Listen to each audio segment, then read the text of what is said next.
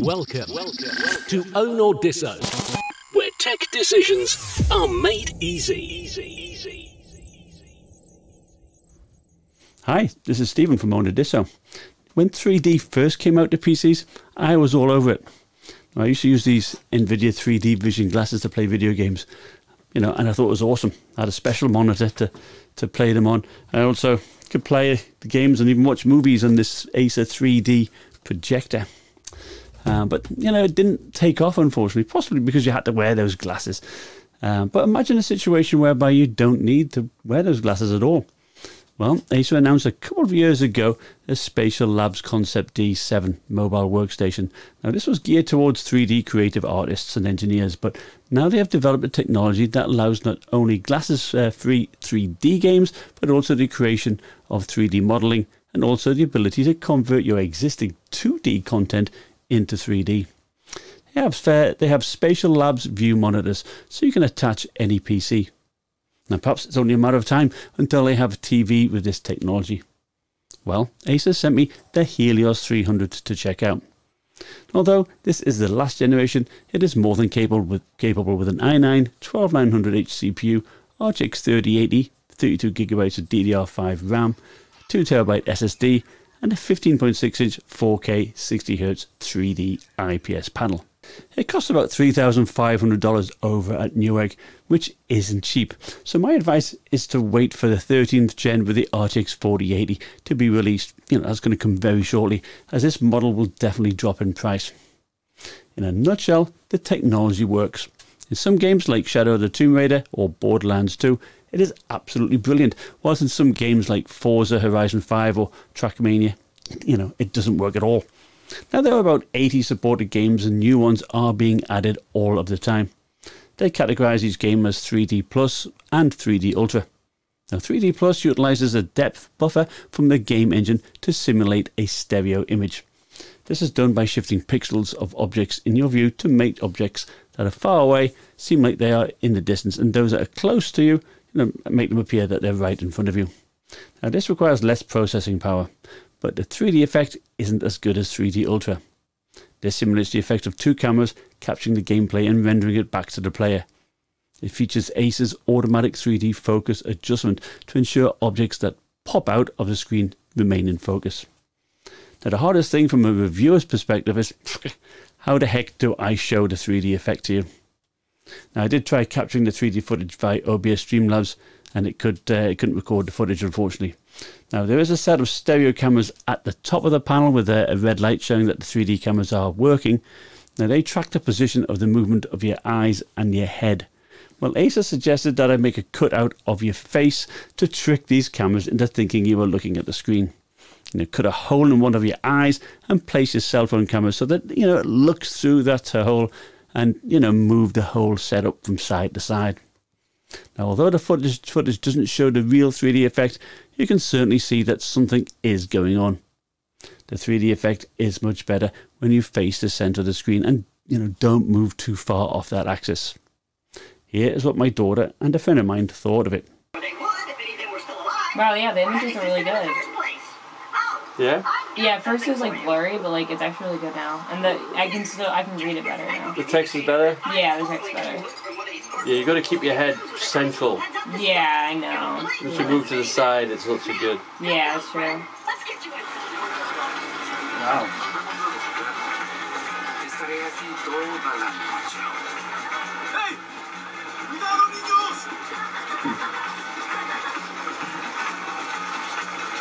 Whoa. Somebody came out at the screen there, didn't it? Yeah, I didn't even realize that. Some games, the image really pops out at you. In Shadow of the Tomb Raider, I could even see ash, floating in front of my eyes. Now, other games, it's like looking into a window. It doesn't so much pop out, but it has a good depth and definitely adds to the game. Others, like Ori and the Will of the Wisps, has the scene in flat layers, creating like a depth effect. The panel is 4K at 60Hz, so it's not the best gaming panel. The ghosting performance is pretty bad, to be fair, and it also isn't G-Sync compatible because that doesn't work with 3D, so you're stuck with regular Optimus. But it is plenty bright at 340 nits.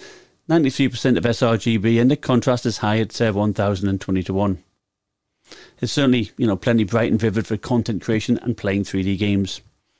Now, none of the 3D games are competitive shooters. They say that this is because the typical anti-cheat software associated with those games aren't compatible with 3D. It does need a bright screen to get the best effect, but it did show a bit of backlight bleed. Now, you must load the game via SpatialLabs Truegame, which looks just like Steam. Each 3D game has a specially created 3D profile, and some you can alter the depth of the 3D effect, or you can just actually do it within game using a series of keyboard shortcuts. You can also choose to play it either in 3D Plus or 3D Ultra. Now, the panel has a liquid crystal lenticular lens optically bonded on top of it. Now, together you can switch between 2D and 3D views. In addition to Truegame, you have 3 more SpatialLabs apps. You have SpatialLabs Go, SpatialLabs Model Viewer, and SpatialLabs Player.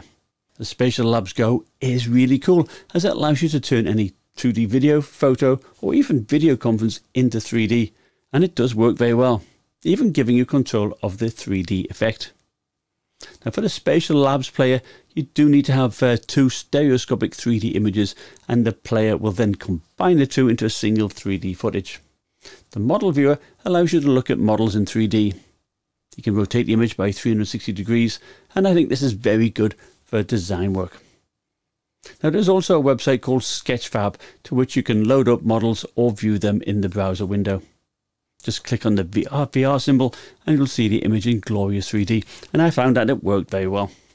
All in all, I was very impressed with the 3D across these apps. You have good control of the amount of depth, and for gaming, there's an ever-expanding list of games. And if you don't want to play in 3D, it is easy to turn off. Now, all the games I played handle 3D well, so the RTX 3080 is capable, even at 4K.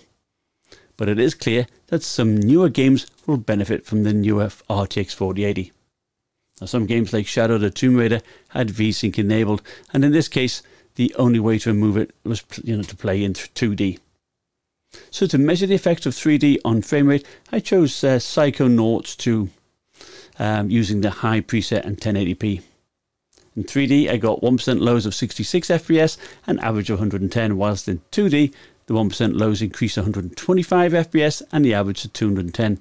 So basically playing in 3D halves your frame rate. You can imagine then at 4K this can be quite taxing on your GPU, and I'm not sure whether DLSS works in 3D. The option for it is grayed out in Shadow of the Tomb Raider. As for thermals, the Helios 300 ran very cool. In the default power mode, the 12900H and the 3080 were in the low 70s, and the fan noises are manageable 51 decibels. I switched this to turbo mode, and the 3080 jumps from about 130 watts to 150 watts, and the 12900H jumps from about 3700 MHz to 4400 MHz. The frame rate jumps around about 10%, and the thermals are still in the 70s, which is no surprise given the super loud 71 decibel fan noise. Build quality is good with an aluminium lid and an aluminium keyboard deck. It is quite clean looking and not overly gamery looking. You have a small Predator logo below the panel and also one on the lid. Underneath it is actually made out of plastic and has good air intakes as well as air intakes above the keyboard. As for ports, you get one USB 3.2 Gen 1 Type A, you have one USB 3.2 Gen 2 Type C and two USB 3.2 Gen 2 Type A ports. There's a Thunderbolt 4 port that supports DisplayPort and USB charging, as well as an HDMI 2.1, RJ45 and a combo headphone mic jack. Now the webcam is only 720p unfortunately. So it's a 720p webcam and it does a very good job of muting the turbo fan. So here you go. I pressed it and it does a good job, I think. Now you do get a 90 watt hour battery. I didn't test the battery life as I wanted to focus on the 3D here, but I would expect around about 4 to 5 hours. Now there was no mux switch, so it runs on Optimus all of the time. To gain access to the Predator Sense software, you press the dedicated button embedded in the separate number pad. Now I've always liked their software, it's easy to use. Here you can choose the power profile, quiet, default, extreme and turbo. The latter can also be activated via a dedicated button. You can also choose max fan or alter the fan speed of the CPU and the GPU individually. As for the key lighting, you can select groups of keys, such as the AWSD keys, to have the same colour so they stand out. Or you can change the colour of each key individually, or choose one of several dynamic effects. There's also a very subtle light bar at the front. So is the Helios 3D edition worth buying at $3,500? Well, if it had the 3900 HX and the RTX 4080, it would be a yes for sure. It definitely adds something in gaming, and if you are a 3D designer, it is even more useful. Now, the model in this review should drop down to around about 2,500 or lower in my opinion. Now let me know in the comments what you think. Remember, like, subscribe, and I'll see you next time. Bye.